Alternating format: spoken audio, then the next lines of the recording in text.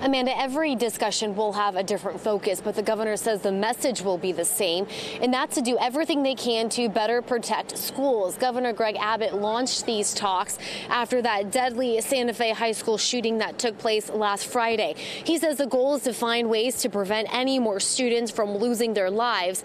And during yesterday's meeting, there were roughly 23 people representing state and local government, superintendents, as well as lawmakers from both parties. They had a closed-door discussion in which several ideas were thrown out there, including things like enhancing security at schools with metal detectors, having additional police on campus, making parents more accountable, and expanding programs to allow staff to carry guns. The governor says some of the ideas can be carried out immediately.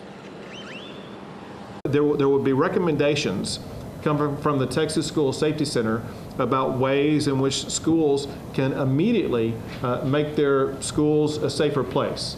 It could involve simple things such as reevaluating entrances and exits. Simple things such as making sure they incorporate a law enforcement officer where none had been used before. But it's going to be some of the simplest but most effective strategies that can be employed to make sure that our schools are safer places when our kids walk into those schools next August. Day 2 of these meetings start back up at 1:30 this afternoon. The third and final meeting is tomorrow.